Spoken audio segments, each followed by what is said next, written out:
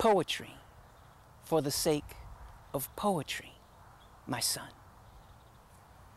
What? I came to compete. I came for the meat. I came for the challenge. I came to cause damage. I came to win judges. I came to start grudges. You might call it a sin, but I came here to win. And this is how I'll begin. Let me open the window into my mind, into my kind. Those with ambition, those on a mission. Feed me competition, cause yeah, that's my nutrition. My tuition has been paid. Years of foreplay, I wanna get laid. Shown recognition, I had a cognition. Ha! I'm done with wishing, I'm tired of losing, I'm gonna start boozing. And my liquor is fame. Did you catch my name? I'm going insane. My brain has been infected. Virus detected. You could call it greed, but I feel the need to seek and destroy, to launch and deploy upon you all my own shock and awe. Didn't I make it clear? Can't you fucking hear? I say it again, I came here to win. Ah, my son, then you've already lost. What are you, my conscience? Didn't I get rid of you after cheating on that girl back in high school?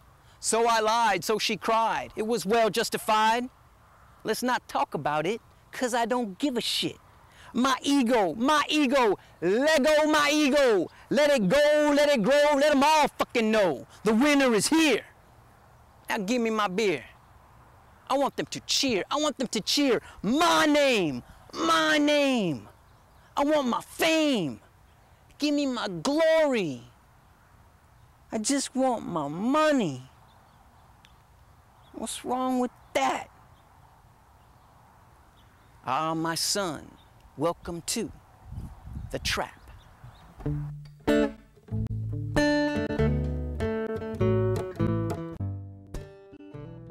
I'm really proud about being on Omaha's first team. I'm really proud. I feel like the poets here that I've met here, and I've met poets all over the country, are some of the most grounded, hard-working poets I've met, and I've never met so many people who are really about the community. There's never been a team from Nebraska before, so everybody wants to be the first to do something. I think that it's also important because, like with a lot of cities I've been in, there are some of the most amazing writers I've never heard of scribbling things on notebook paper in closets. And this city especially, but this state, is rife with people like that.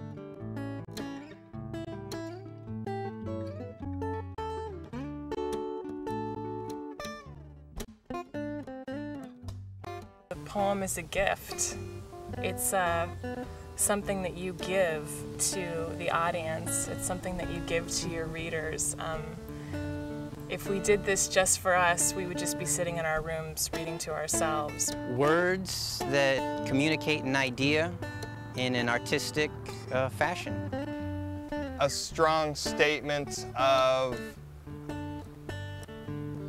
using an emotional language to deliver a message, a point, a joke, something. You know, movies can be both funny, traumatic, all kinds of things. Same with this.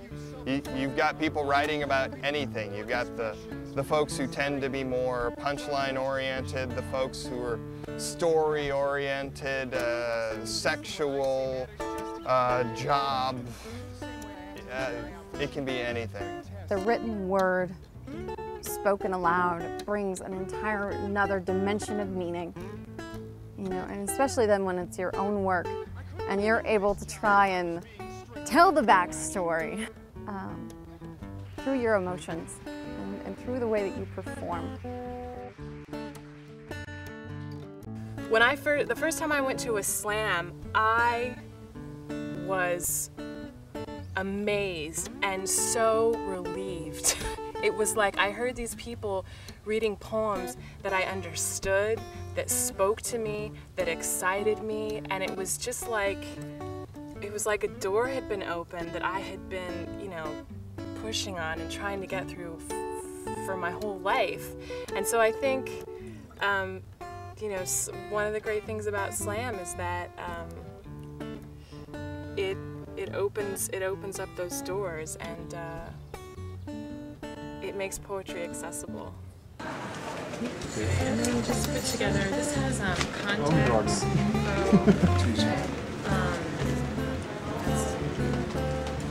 and then your PSI memberships, if you guys can fill those out right now, then I can send them off.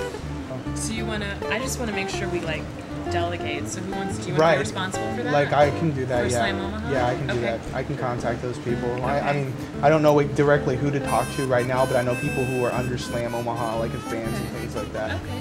Things like that. Sure. Yeah, that'll work fine. Yeah, you can put in something about the React Center being active politically in your yeah. community, like whatever you want people to Yeah, no problem. about. Now that we actually have a team put together, now we can generate an interest in it. You know, and I've seen other teams like put together a page where you can see who's on it, you know, what they've been into, and then what the team's doing to promote. Yeah, I think we should definitely go with the angle of this is your team, this is your, you know, this is your, we're representing Omaha as a cultural, you know, hub, and we really need to get that information out.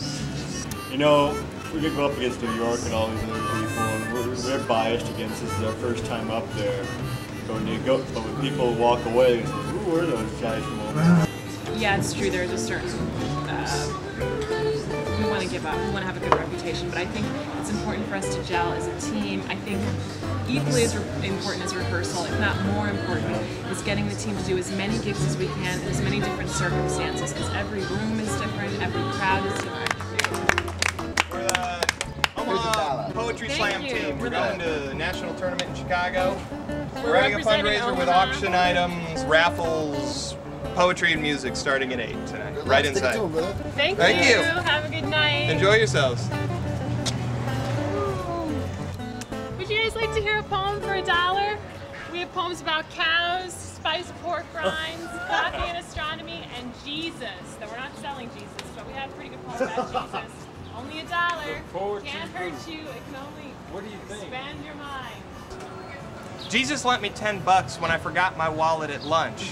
Sure, he could have ordered a chicken pesto sandwich and broke it into 2 full meals, but he's no show-off. That's what I like about Jesus. Jesus tells me I'm saved, then he laughs real loud. Jesus makes me nervous.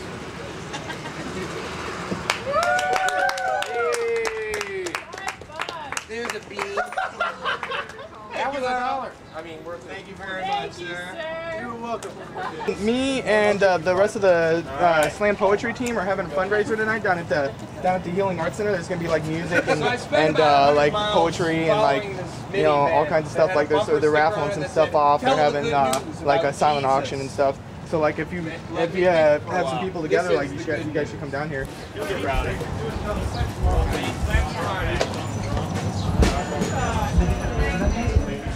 This is the first time, though, that Omaha will be sending a team, and we'll be represented against 62 other cities, actually. Well, this is a poem called Code Orange. It's a little different. For those who've seen me out front doing light and happy poems, this is a little... And I'll just talk about it for 20 minutes and then do the poem. How's that? All right. It's not always a little boy who cries wolf. Sometimes the wolf cries wolf and points away.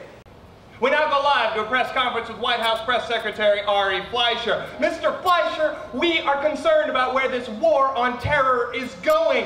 At a press conference to tell us about the war on terror, Defense Secretary Rumsfeld told us there are known knowns. These are things we know that we know. There are known unknowns. That is to say, there are things we know that we don't know. But there are also unknown unknowns. There are things we don't know we don't know. Can you tell us how to explain this war on terror? Duct tape your doors shut. We are on Code Orange, people. Blue skies, no matter, there is anthrax. Somewhere, somebody said something about smallpox. Wherever, an unnamed man reportedly said something big was coming down. Eventually, a man said people were going to die. People are going to die. Americans are going to die. The officials are quoted as saying things. Officials are quoted as saying, hurry, hurry, run, seal yourself in a Ziploc bag in a lead wall box in a hole in the earth in prayer to our God, because sources suggest we're not ready. We aren't scared enough. And if we don't get a little more hysterical, then it's the terrorists who will win. Because sources report it could be any day, hour, minute, second. Duck could be any metropolis, city, small town, farmstead, or possibly somewhere else. For God's sake, there are experts saying, we're not safe. We're not safe. Now do what we say, and nobody gets hurt.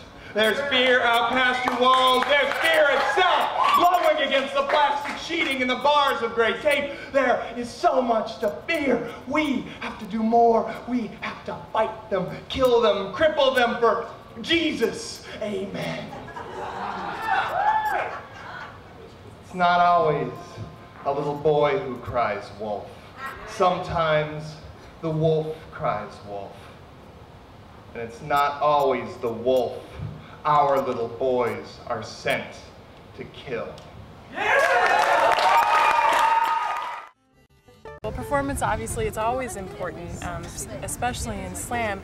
You can have a piece that's beautiful and brilliantly written, but if you read it in the same tone of voice, if I were to talk to you like this, after a while, you would drown me out. So, I think one of the things that one of my coaches said to me one time was that the poem, you have a responsibility to give that poem the best performance that you can, and it should become part of your DNA. That's how he described it. The poem should be part of you, not something existing outside of you. You are dangerous because you look like my father, and you taste like water. Because in this circus, you don't juggle flame or paint your face. You pitch the tent. Your sweat falls unnoticed on the ground, planting salty seeds to grow whole oceans for the women you love to swim in, so that when you come to them towel in hand, they can tell you honestly, eyes and lungs at half-mast, I am doing swimmingly. And you'll both go under breathless. You are dangerous. Bent on one knee, hell-bent on loving me, while the earth around us spins about, drunk on its own neon sermons and nursery rhymes. You wait, full of silence. The piano in the palm of a wheat field at dusk. This is hardly common, and you have everything in common with dreams. It is thus your eloquent bones, well, they startle me.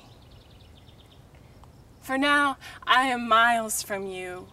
By day, I wander through strange cities. At night, I sit in motel rooms and keep the company of bad art and even worse TV and unsent postcards. And I've been thinking, if all I can be to you is a memory, then remember me, the still life of a woman in want of your company. Yeah, return to me again and again, because tonight, even the moon is on your side. Persistent, she wills her light into my window, a floodlight, burning your skyline into my heart. People can put things together in a 3-minute form with an attentive audience and release things that they wouldn't have a venue for in their normal lives and their normal conversations. It's a chance to get the audience's unconditional attention for 3 minutes and say what you've got to say. And then the beautiful thing is they get to tell you whether or not they bought it. We're doing just a little promotion demonstration for the Omaha Poetry Slam team. For those who don't know what a poetry slam is, it's basically competition poetry, making a poetry reading something more interactive with the audience. I'm sure many of us have seen poetry readings which were excellent nap time for us. And so what a poetry slam is try to keep the audience involved in a certain way. This is a love letter I wrote to my hometown a few years ago. This is called Letter to Memphis. Sing to me, you bittersweet bitch. You've been promising me a sunset symphony down by the river for 17 years. And now I've come home to collect.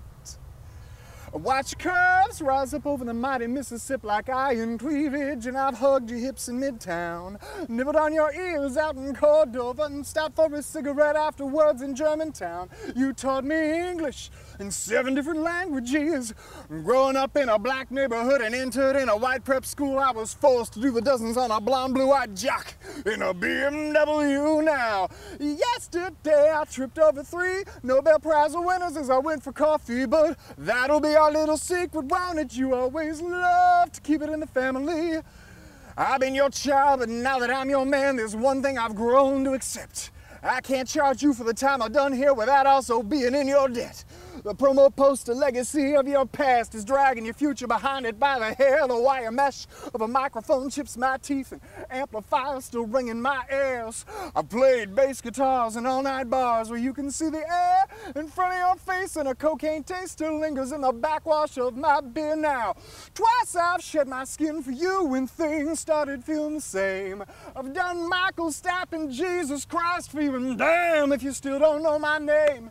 Hip-hop acid drop shop talk, lazy afternoon slipping down the drain, endless friends turning into mobile wheels, rolling the sky, burning the horizon down by the riverside where I went to pray. I pray for water and get those lights turned back on.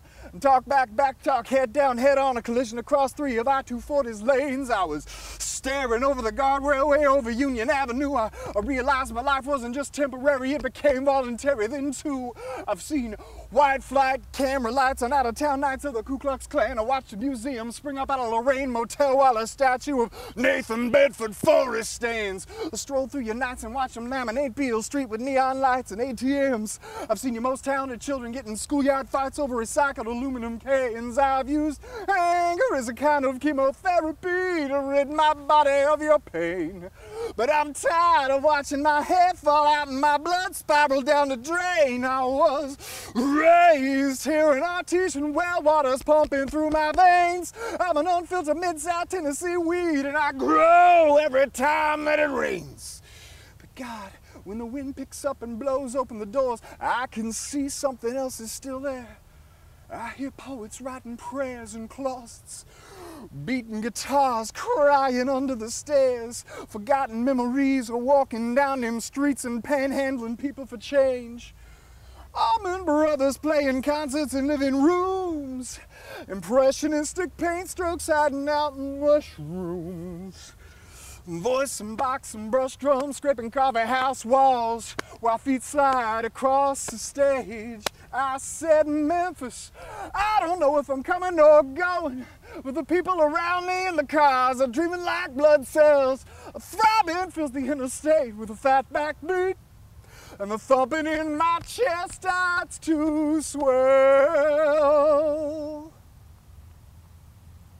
Oh, say, can you see by the dawn's early light? Well, here comes the sun. It's a judge that is blind, and it's hateful and kind to the unjust and merciful. Non-profit, commercial, you'll be hot, you'll be cold, as you're told, bought and sold. Practicing with the team is just a very good thing, because normally when I write, it's a fairly solitary thing where I'll write the poem and then work on a performance and go do it all by myself. Here I've got other people who are watching me and who can tell me just little comments about, you know, when you did that one line, that was really great. Something that maybe I wouldn't have noticed or wouldn't have stuck in my head is something I should really keep doing. So it's great to have other eyes and ears involved, and people who know what they like and know what they're doing. Time was 2:40. Let's see. Especially in the beginning, I'm losing sort of part of your emphasis. I'm losing exactly what it is that the poem's saying, because it all runs so much together. So if you could try and use either pause or inflection to emphasize particular words. A little bit. And then what did you say when you kind of bring your hands down over your face? I didn't quite catch Chords it. in their silence pronounced with finality. Yeah, if you do that, like more pronounced and like maybe pause a little bit at the end and take like a deep breath or something like that. Right now the goal is to just go in there and do the best we can.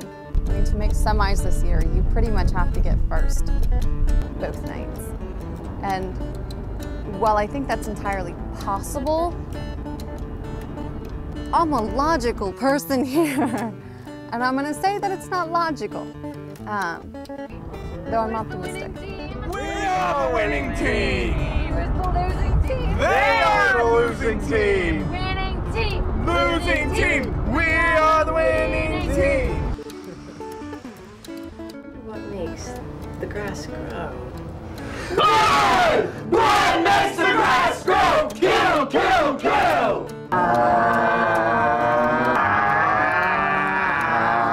You know New York, unique New York. You know you need unique New York.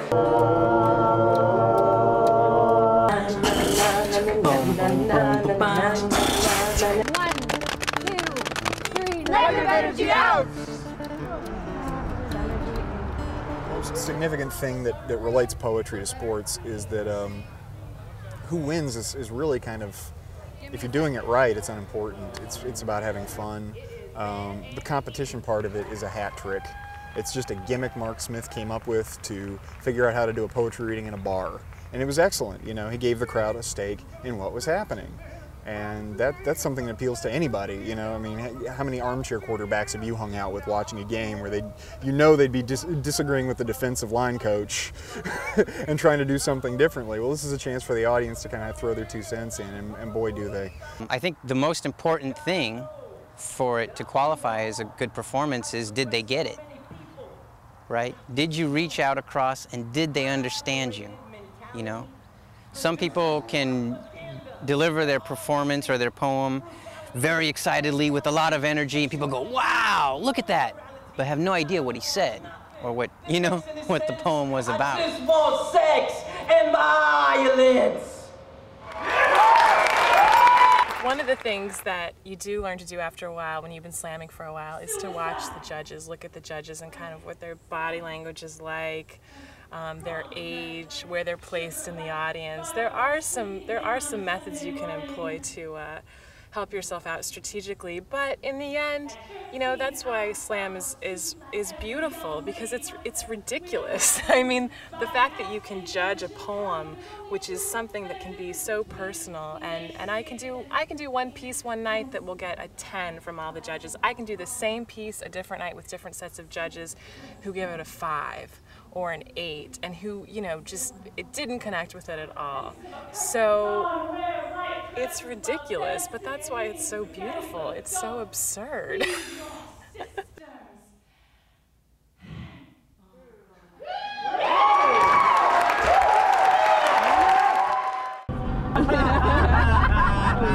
So is the winning team. We are the winning team! Losing team! They're the losing team! Winning team! Losing team! We are the winning team!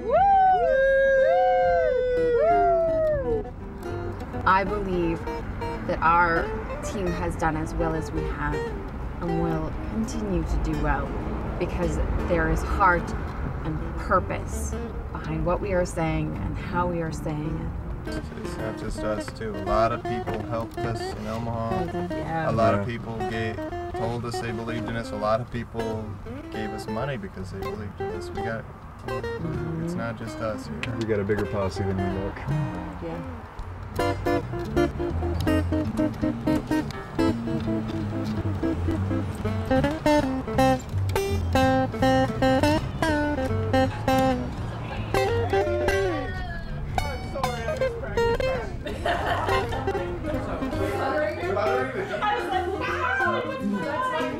One of the team members had taken Matt's masturbation poem and turned it into a group piece version, just who says what and when. And I printed out copies for everybody. I brought it in. I'm like, okay, let's do this. 20 times, and I was like, okay, I dare you to run that without your script. And he did. So, and they did just a great job. And so now that the dynamic of the team is all focused towards one common goal that it wasn't really focused towards before. It's all unity shit. So it's pretty much, you know, what the judges like. Because which is why I want to have masturbation ready, because if we're the only one with a group piece that's solid, we're gonna look sweet. Which is why if we do it, we have to nail it. If we don't think we can nail it, we don't do it. Yeah. In that case, please welcome up Team Omaha for a group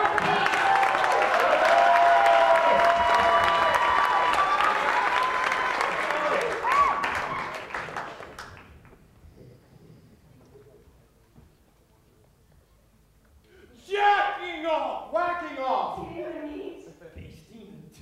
boxing the bishop, slapping the mackerel, Preheating the oven. pumping gas at self-service island. We will undress a new age. Which applauds Applause and applause. and applauds the sound of one hand clapping.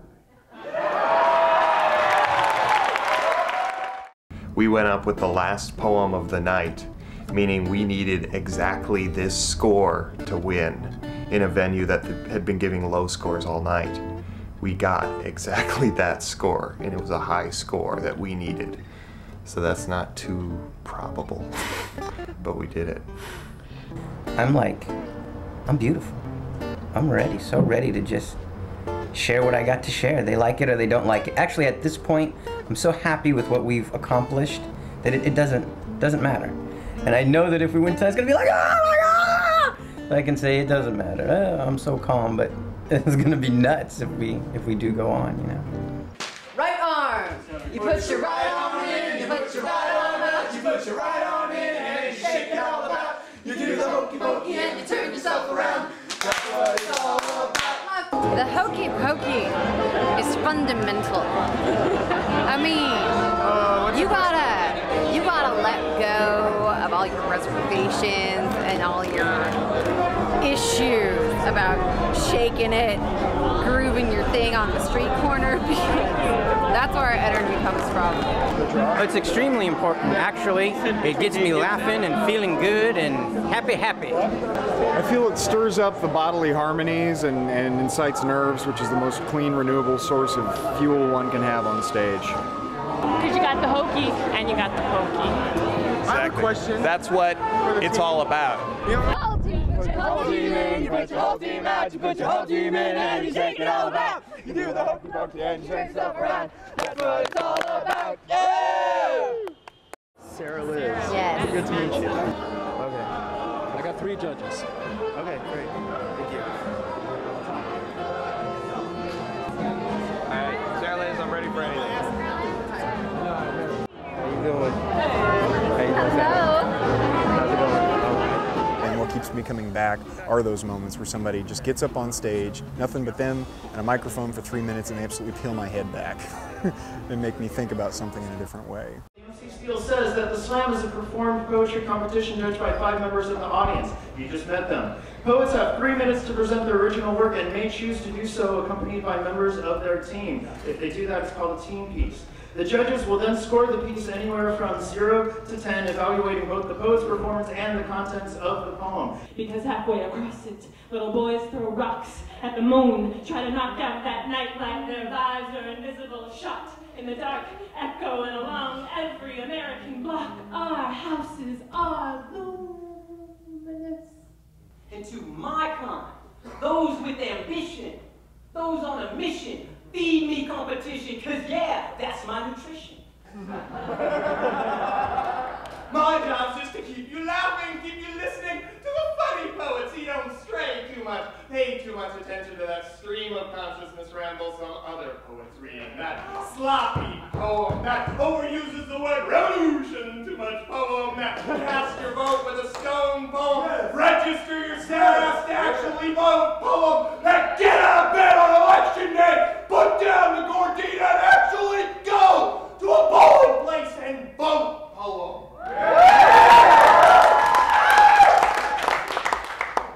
Because I have accepted John Ashcroft as my personal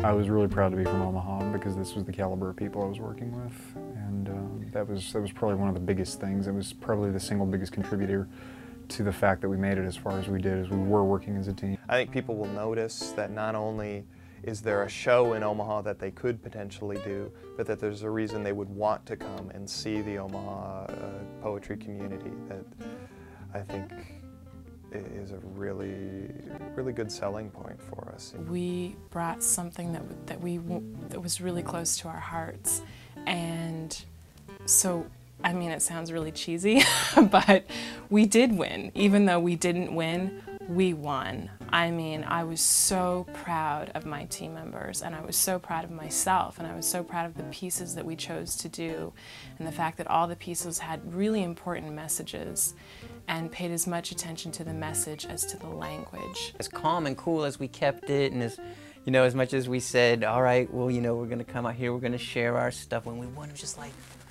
yeah, you know? And it was freedom enhancing, you know? Just felt more free as a being and as a person. I felt, you know, big and alive and excited and, I don't know, you know, all that good stuff that you want to put in a bottle and, you know, save some for later.